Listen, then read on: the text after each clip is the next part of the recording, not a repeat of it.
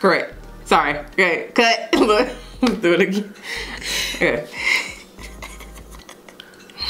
Hey guys, I am Janaé Utley, holistic lifestyle maven and possibility trainer, and I am back with another episode of She Is Strength, and I am here with my girl Janaé, also known as Nay Too Curly. Tell them about yourself a little bit. You know what? I do a little hair, little lifestyle pictures and whatnot, so go ahead and check me out. Okay. And I'll leave her information in the description box below. Okay, so today, you want to tell the people we talking about? You want me to tell them? Ooh, girl, I can start, but go ahead and finish it and put a cherry on top. We talking about insecure men. How to spot them. Their little tendencies. Because they can be slick with it, they're going to be very obvious. That's what we're going to talk about. Yeah. Nate, take us in. Before we hop into the meat and potatoes of this video, I want to show some subby love to all of y'all beautiful women who came and chatted with me in the comments of my last video. So I want to show some love to Trisha Bell, Talks with Lonnie, Kirsty M, Tasha, Bree Yvonne, and Ursula Thomas, aka my mom. She has a YouTube channel. Y'all should totally check it out. So if you don't know, after each video for about an hour, I stick around in the comment section to really chat with y'all. So don't forget to turn on your notification bell so you'll be notified right when I upload a video, so you can come and chat live with me in the comments. Okay, now back to the video. We're going to address the topic of insecure men and how we can spot it, both the like overt, out in the open, bro, I know you insecure, and then the little slick stuff. They slick with it. I do want to preface by saying this, okay? Just because you are insecure or have insecurities, that doesn't mean that you are not or will not be a good partner today, someone today. Even me, right now, a grown married woman, I still have insecurities that I'm working through. The key phrase, working through, right? I'm not putting my stuff on someone else. I'm not making someone else pay for things or issues that I have within myself that I'm working on, right?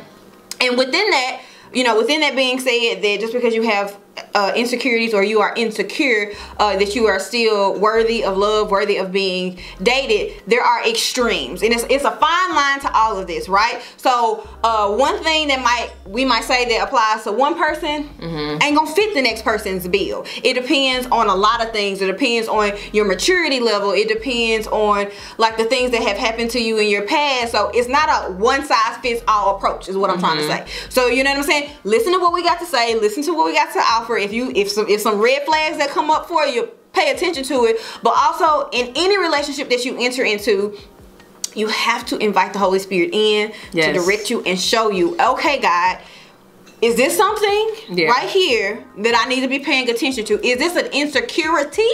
Or is it just a little tendency? Level up, level up, level up, level up, level up. Okay. Okay, so we're gonna hop straight into it. First thing, if you are dealing with a man and you find that he always has to be around you and under you, especially in public, and he always has to make it known that y'all, sister, you might be dealing with an insecure man, because a secure man who is an honorable man, they're going to show you, they're going to flex you, they're going to boost you, but they're not going to always feel the need to make you like they're Barbie in a box, to put you on display, to always have like, you are mine, you belong to me. That's not necessary. Now, talking about extremes, right? You want to be boosted, and you want the world to know y'all are together, right? Men who doing the other stuff, they doing some shady stuff. If you ain't nowhere to be found on the Instagram, on their Facebook, on any of their social media, right? Or if they don't have social media, you really ain't met none of his friends, none of his family. You don't, like the people that he for real ride with hard, you don't really for real know them like that. He don't bring you around. That's an issue, right? So you don't want that. No. Because you're dealing with a shady person, but you also don't want to deal with this person, and I don't even want to necessarily call it clingy, but obsessive is really what it is. That's a better word. So that's a telltale sign that you dealing with an insecure man. Because yes, at moments it could be so endearing. Oh my God, he loves me so much. He just wants me all to himself. Blah blah blah. But you dig into the psychosis of that thing, brother. Give me my space. Like, I was a whole person before you. You was a whole person before me. You didn't have a life before me? You don't know how to live without me? Well, you gonna have to know how to function with. Okay. It gotta be some. It's some balance in that thing. Is what we're trying to say. Yeah. Okay. That's number one. What you got for him, Nathan? So, one of the ones I want to talk about is just the extreme ultimatums. And so we talked about this before we even started recording, where it's just like there are instances where a guy, just to keep you, manipulate. He will do this type of manipulating mode where he says, well, if you leave me, well, I'll just give my example. It's okay. I'll give my example. Just be transparent for the people. There it is. In school, college. This guy was just saying, you know, we're done. I don't want to talk to you no more. I'm all set. He was like, well, if we can't get back together, or if we can't, because first of all, he didn't want to make it official, but you, okay, anyways. Had a moment. I basically told him, you're not being serious. You know, you didn't want to be with me. You didn't want to make it official. I'm good. He said, well, if we don't get together, or if you don't want to talk to me no more, I'm just leaving the school. I'm leaving. I'm dropping out of this school and I'm going to go somewhere else. And I was like, it's not that deep. It's never that deep. Y'all, he ended up leaving the next year. So I said, oh Lord, wow. But it's also instances where, you know, just a guy will be like, well, if you can just say, like, if you go out, well, don't talk to me tonight. If you go out tonight, you don't call me. Yeah. Or can we say this? If you don't have sex with me, I'm leaving you. Ooh, let's dig deeper. That was a deep one. That was a good example. And what happens is that on our end, we're like, well, I don't want him to think that. I don't want him to feel that. I don't want to cause him this much pain. I don't want him to have to change his life for me. Maybe I can compromise. No, sis.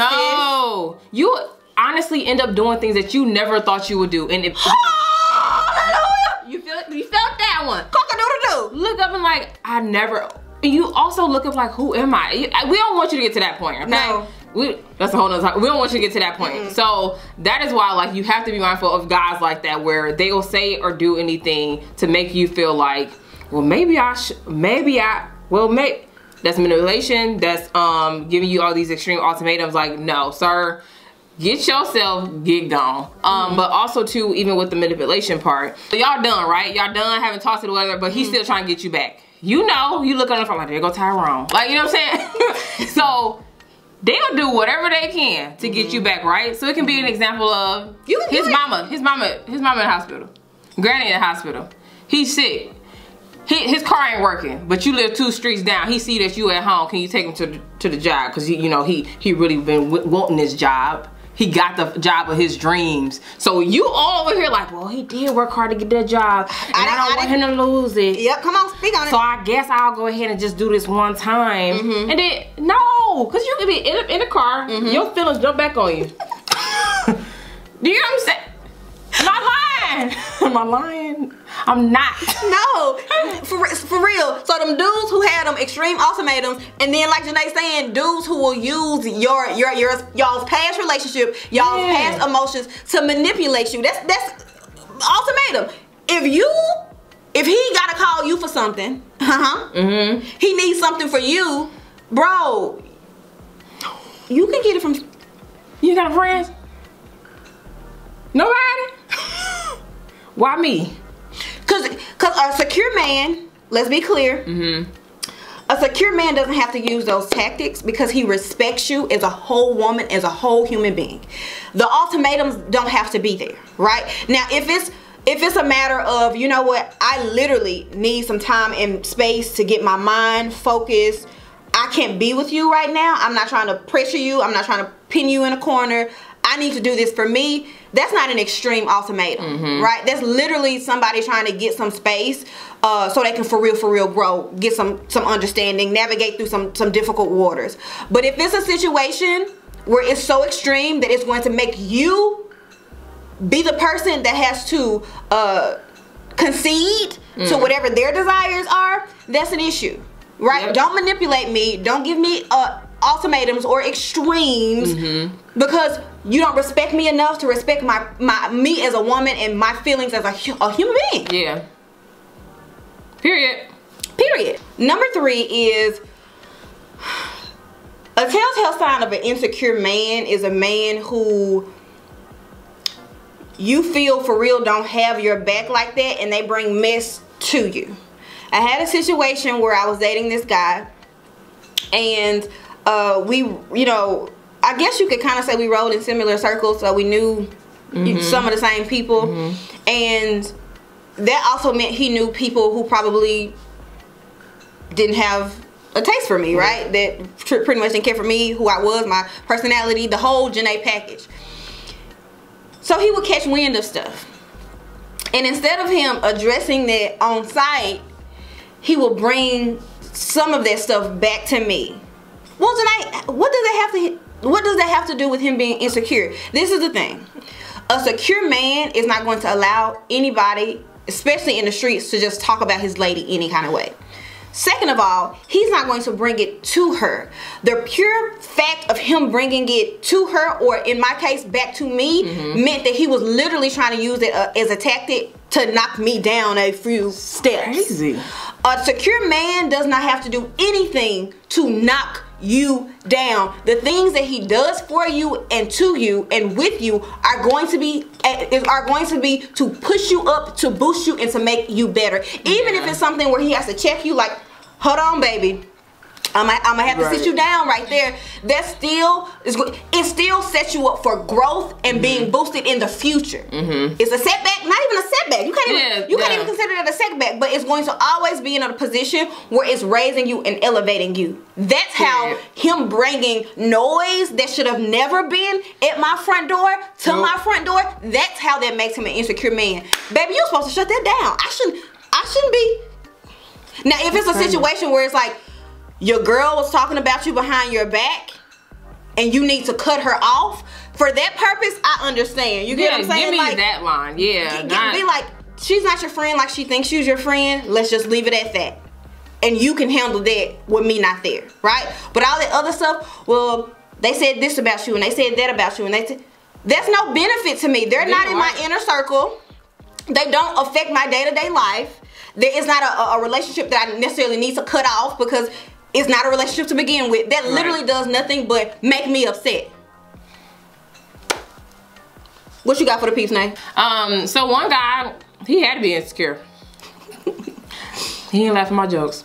Oh, Nay. What's the problem? Like, I mean, that's the thing. Like, you don't think I'm funny at all. Like, come on. Just one of those dudes like, nah, this is like, keep the jokes to yourself. Like, you know, you're not that funny, haha. Like, doing them little jokes like, they stop, like, nah, it's not even funny. Like, first of all, I know it's funny. Allow me to be me.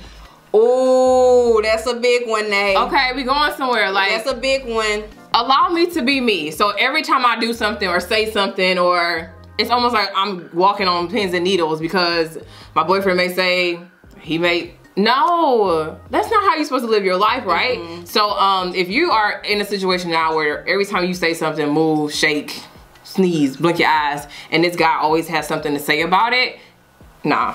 Yeah, because it ain't got nothing to do with you. That ain't got nothing to do with you. That's all him. Yeah. You supposed to be still honestly and truly living out the best you. So if he's compromising that or messing that up or making you feel, even turning his insecurity on you, you should not feel insecure about who you really are. And I think that would be a good segue to just being overly critical. Yeah. So like, yeah, with Janae's point of just being a person not boosting you and not like rooting on your strengths, because you're funny, right? Yeah, that's a strength hilarious. of yours. And he's not rooting on your strength. So that was what?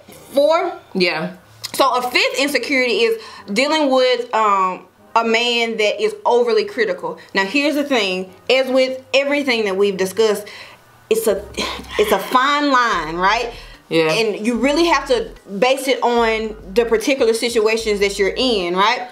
But I was involved with this guy back in the day, and he was overly critical of me, but it was very, very subtle. Right? It will always be small suggestions here and small suggestions there. Hey, why don't you wear your hair like this? Or you look better with your hair like that. oh, why don't you wear those shoes? Oh, why don't you wear that outfit? Oh, you see where I'm going with this? It was always that. And the reason, Janaé, how was that an insecurity? The reason it was an insecurity, it wasn't an insecurity that he was projecting on necessarily me, but it's a insecurity that he had associated with image. How he wanted to look with you. How he wanted other people to view him. You get what I'm saying? And like you, that was so suffocating to me. Like, I felt like everything that I did, I'm like, will he approve of this if I wore my hair like this?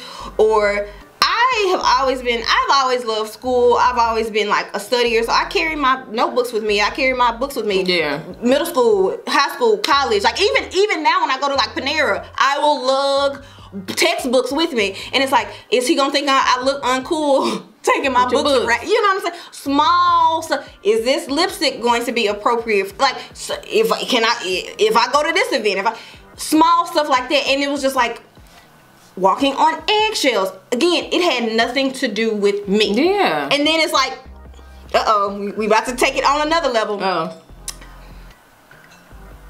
Do you have to react like that?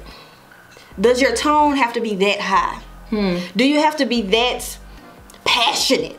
This is who I am.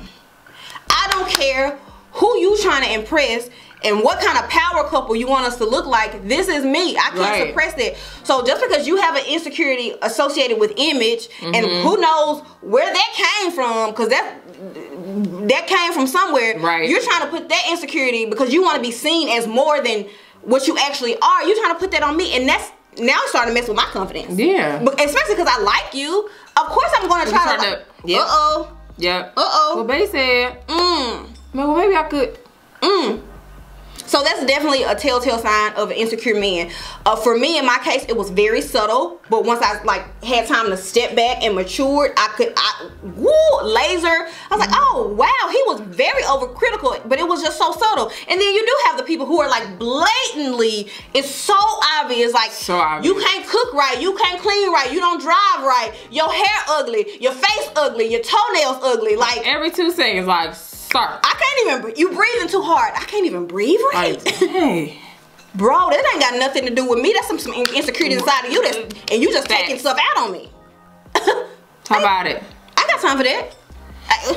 But Nate, can I challenge that? Because when you said that thin line, where we talked about, because let's be honest, ladies, if he got a certain shirt on, I'll be like, you know, babe, you look so cute in the other one. So that's why I agree with you when you say like these all come in different shapes and sizes and forms, and also too, you gotta really know like what it's really, and you maybe knowing where it's really coming from. Yes, there it is. Let's say that, knowing where, if he is saying this to you, if you know it's a genuine like conversation, because like I just said, we do that with our boyfriends. Like, you know, I really like this shirt on you. It's brown cute. Because you just want him to, you think he looks really good in this shirt. So knowing the difference between whether that is insecurity or him being critical, or is it really him just like really liking you in a particular thing. But then you also have a guy where they respect where you are. So if he is trying to change something, and you said, babe, actually I don't feel comfortable, and he does not respect your response, nah, you can stay where you're at, bro. So I just had to, that was my thought process on that. It's definitely, thank you for that, because it's definitely levels to that, and again, it's going to depend on your relationship. For me, I've always been able to put an outfit together, baby. I came out the womb fly. So the fact that he was criticizing me, that's how I knew. That's how I knew that was an insecurity for him, because I could piece a phenomenal outfit together, bro. But it's a certain image that you trying to. Versus Nate's situation, y'all might be going to a particular event and she just like, you don't look as good in that shirt as you think you look. So you gotta know your man, and you gotta know the situation. Yeah. But all them other ones we said beforehand, facts. No, go. What else we got for the people now? I think that's about it. This video is being sponsored by my manual, the Maven's Manual for Spiritual Fitness. A couple times in this video, we've mentioned really leaning into the Holy Spirit to help guide you in relationships. And if you're one of the women who are really trying to get closer to God, to even learn how to hear from the Holy Spirit, or even learn how to talk to God so you can be knowledgeable about making best choices when out here dating in the world, I would encourage you to sign up just so you can grow a deeper, more intimate relationship with God, and so you can learn how to hear him better. And the first 10 women that sign up for this manual, I am doing one-on-one prayer calls with you ladies to help strengthen you, encourage you, and exhort you. So yeah, this is not an all intensive list. There are definitely things that we could have added to this list, and we definitely want to hear from y'all. Add to this list. Go in the comment section below and tell, you know, your telltale signs when you're dealing with the insecure men. So the community of sisters, so we can learn together. And mention the subtle insecurities, right? Because some of them men are so good with it. They so good at hiding it that you won't know until you lean into the Holy Spirit and until somebody give you a heads up. So let's support each other in the comments. Talk about the subtle insecurities and talking about the, you know, glaringly obvious insecurities as well. But we hope you guys enjoy this. If you have not seen the other videos in this She Is Strength series, I will link them here on the screen. That's all we have for now. Until next time, bye. Be blessed.